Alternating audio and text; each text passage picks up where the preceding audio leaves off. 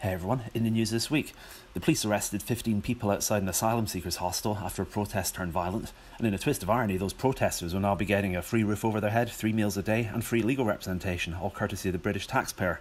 There's also a few studies out showing that vaping leads to lower testosterone in men, and apparently one of the first symptoms of it is a desire for men to take up vaping. A crime boss from Brentford was arrested in Thailand after spending 5 years on the run, and the article goes on to mention that apparently he only has one leg, so presumably a better expression would be 5 years on the hop. And composer Burt Bacharach passed away at the age of 94.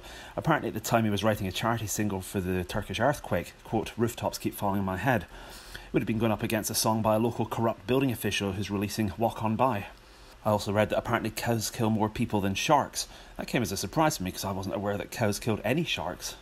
Gary Glitter was released from prison after serving 8 years for his horrendous crimes, and I was glad to see that even big multinational companies like Unilever are stepping up their game to change their packaging in order to keep him on the straight and narrow this time, with everything from washing powder to packs of bin bags carrying a warning message to him, quote, "Keep away from young children." And there's more mystery balloons over northwestern America. All we know for certain right now is that they're not German, because then they'd be red and there'd be 99 of them. Anyway, see you next week. If you like these, click subscribe.